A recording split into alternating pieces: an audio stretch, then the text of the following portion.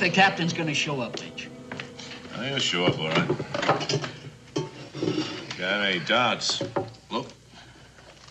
Captain!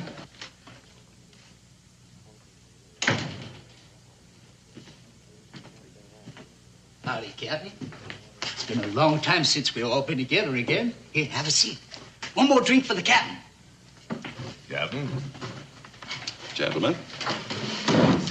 Well, here we are. I reckon it surprised you some getting a letter from me, huh? It surprised me that you know how to write. Now, where's that field report that Major Hawley wrote concerning Colonel Cloud's death? That's right here, sir. Right here.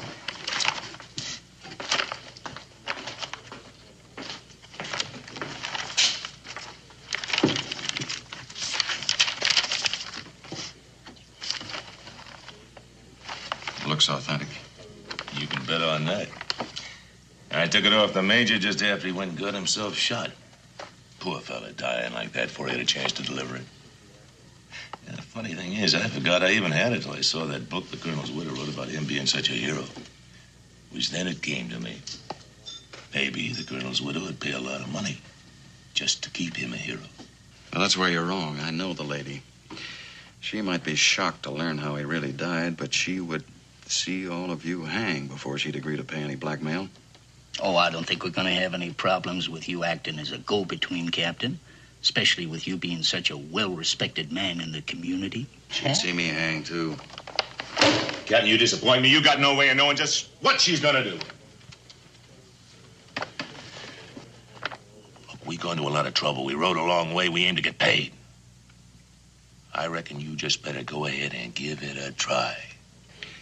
Will you let me finish? When I got your letter, I started thinking, and I have a better idea. Keep talking, Captain. I don't care how you do it as long as we get paid. 2 days from now, the colonel's body is being shipped to Philadelphia, to lie in state in a national shrine. Because I served under him, I've been chosen to escort the body. That's real touching. What are you getting at? Well, now, if the body were to get lost along the way, I'm sure the family would be glad to pay for its return.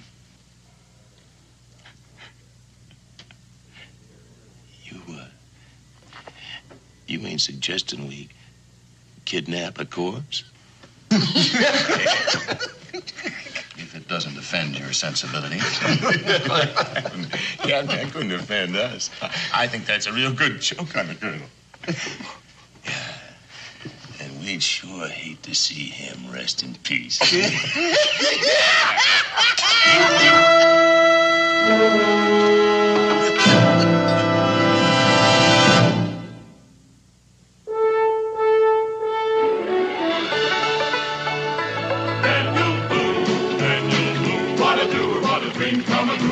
Daniel Boone.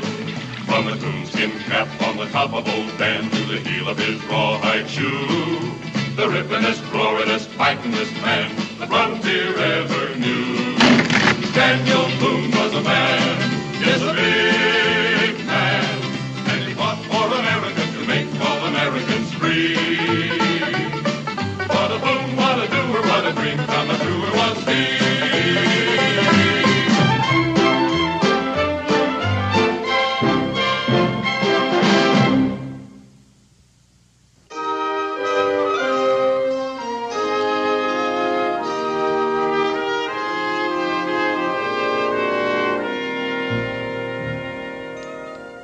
It only seems like yesterday when you were just a little bitty tyke hanging onto your mother's skirts. And now, here you are, all grown up, and on your way to a school for young gentlemen in Philadelphia. That's Becky's idea. She figured it was time he was exposed to civilization. Well, offhand, I'd say he isn't too happy about it. Well, I wouldn't exactly call him overjoyed about having to wear that suit. It's a sissy suit. Oh, I wouldn't say that. I think you look real fine in it. And it's a sissy school. There ain't anything else I need to learn. Well, now, Israel, I think you've already lost that argument to your mother. You might as well make up your mind to that. I ain't gonna like it, and I ain't gonna like any of the sissies that go to it. I'll bet on that. But you know, that feeling will all go away. Why, I can remember when I first left home. Bet you can remember, too, Daniel. Yep, I can remember. I don't know who it's harder on when it's time to go, the parents or the children.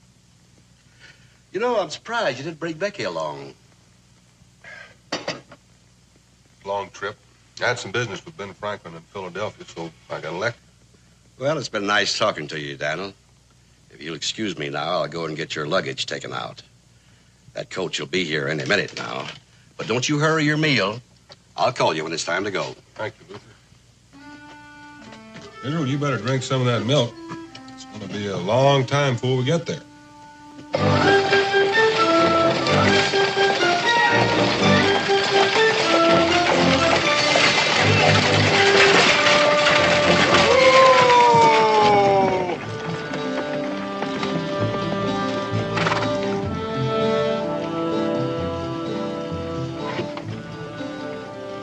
Looks like you've gone in the undertaking business, Gabe. Looks that way. Somebody from around here? No, got on board late yesterday at Haleyville, going all the way to Philadelphia. Well, at least you've got cool weather for the trip. How long do we stop here, driver? As long as it takes me to load this luggage. Well, there's no point in my getting out. How many passengers you got for me? Just two. Daniel, Boone, and Israel. They're bound for Philadelphia, too. Daniel, that'll be a pleasure. Daniel, coach is here. Here we go.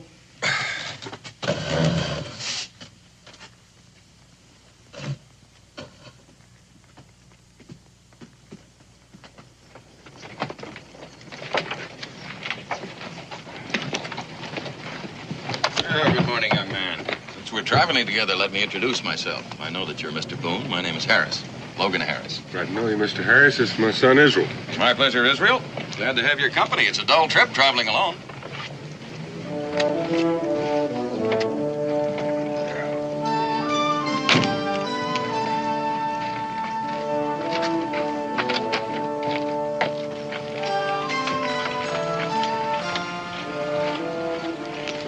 Have a good trip, Gabe.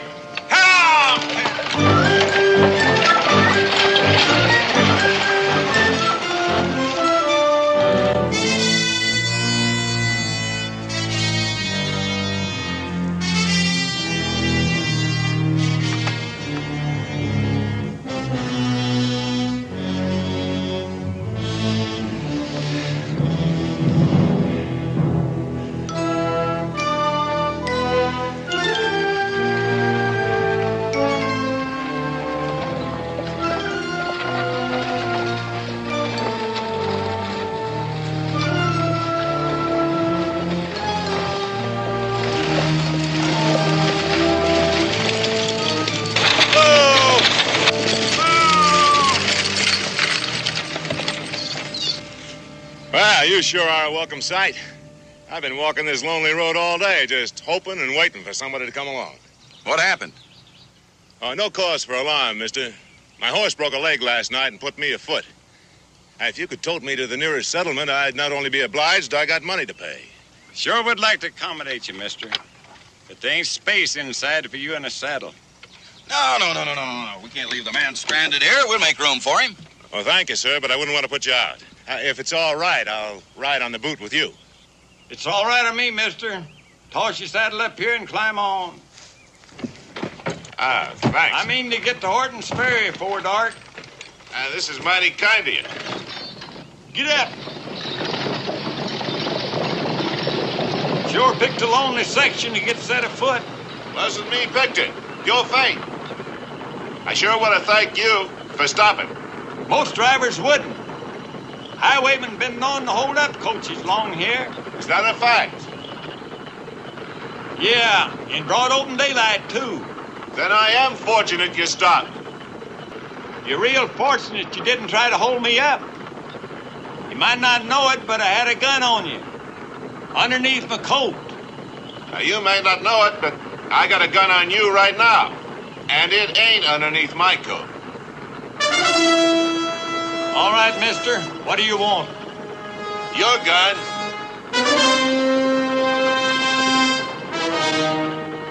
Thank you. There's an old road forking to the right. About half mile up ahead.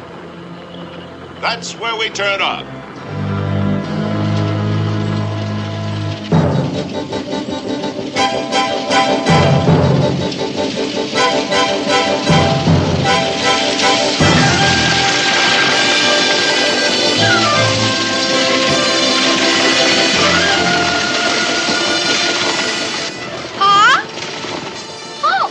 Turning off the road.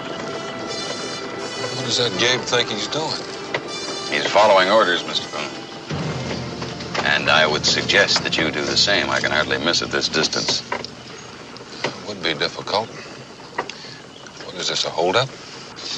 Not in the accepted sense of the word. It's a technicality. In one case, you get robbed. In this case, you don't. What happens in this case? Do I get shot? No, not if you don't cause me any trouble. Well, under the circumstances, you're looking at the most peace-loving individual you could run across. And why don't you lower that blunderbuss? If we hit a bump, it could go off. I'm glad to see you have a sense of humor, Mr. Boone.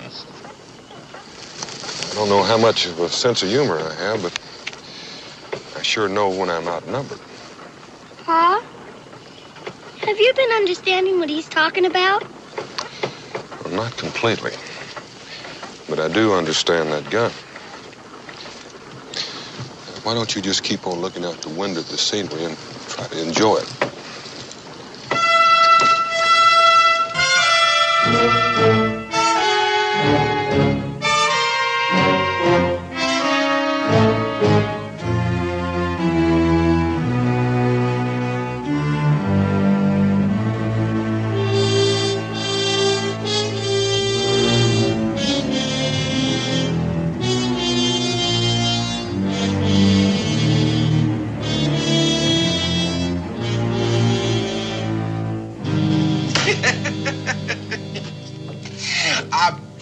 You again.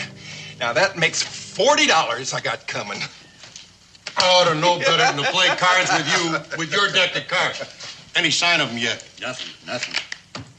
You know, I don't like it. What don't you like? If nothing went wrong, that coach should have been here by this time. Now, you heard me tell Lynch not to try to take that coach alone. He ain't alone. You forget. Captain's traveling with the dear departed. Yeah, but what good can he do inside the coach? Now, I still say we all should have been there. And I still say Lynch was right. Now, look, that coach is going to stop for one man walking, but it ain't about to stop for any more. 4 men on horseback could have stopped it. Well, that's right. And wound up with somebody getting killed. Now, look, right now, none of us is in trouble. I'd just as soon it stayed that way. Oh, I still say... Listen. Here she comes. Come on. Ross, stay here. We'll find out if everything's all right. Right.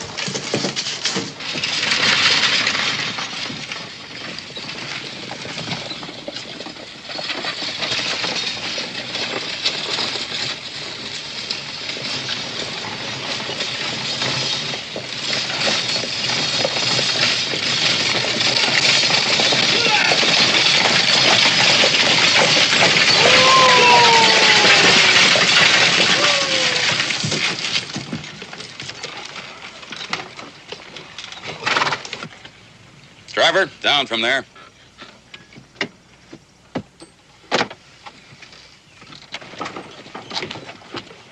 Lynch, take the coach around back and stable the horses. Yes, sir. Hi! Now, Mr. Boone, would you please step inside?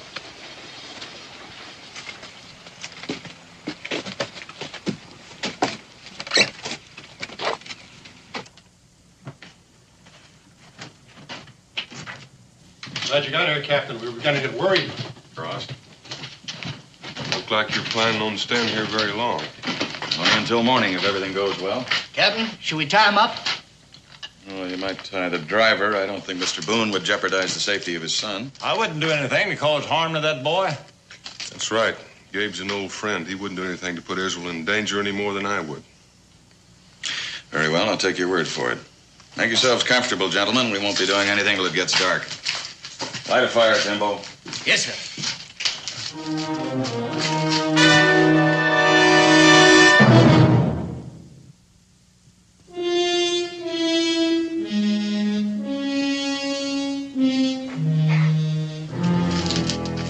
Give me one. That's good.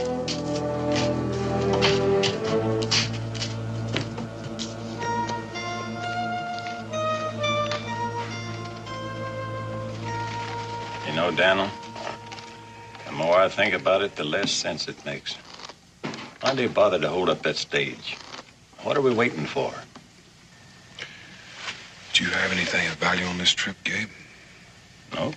All that's carrying is your luggage and that corpse. Corpse? Maybe that was it. You mean you think they'd bother stealing a cadaver? It's been done. A man that'd sink that low wouldn't stop at committing.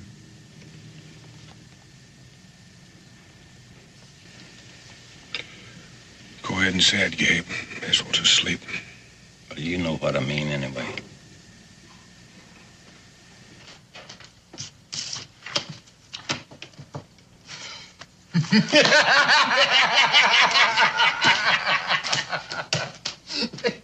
Come on, deal him again.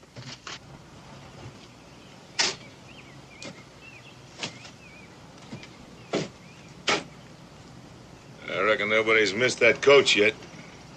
Else we'd had visitors for it. Why should anybody miss it?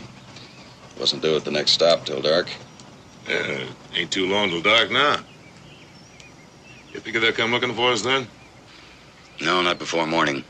We'll be gone shortly after that. Go tell Mr. Boone I want to talk to him. What do you want him for? He's going to collect the ransom for us.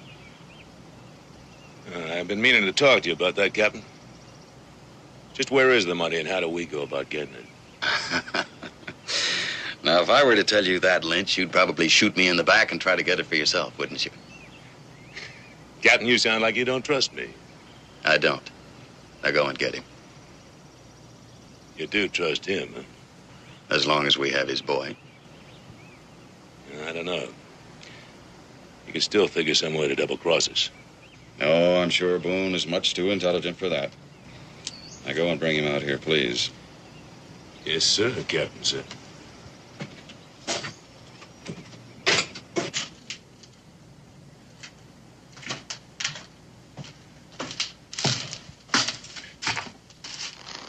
Captain wants to talk to you.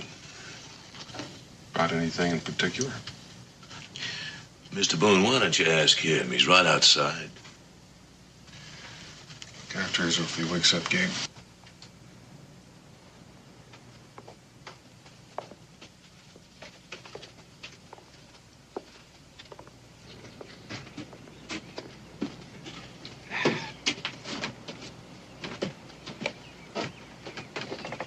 You want to see me about something? Yes, a little, conversation. You can go now, Lynch. I was all saying to you, Captain, I'll stay around. No, you won't. Go on back inside. Captain, you just don't have any faith in me, do you? And I ain't sure I got much in you. Well, that's unfortunate because right now you don't have any choice. Yeah. Sit down, Mr. Boone. Perhaps you'd care to join me in a drink. No, thank you. It's your wish. However, there's no reason you can't be seated. I take it your friends don't care too much for you. My friends? Whatever else you want to call them. It is my misfortune, Mr. Boone, to find myself in league with men such as those, and I suppose you're wondering why. I've got my share of curiosity. Well, maybe you remember the old slogan about war making strange bedfellows? Mr. Harris, the war has been over for some time. Not for me, it hasn't.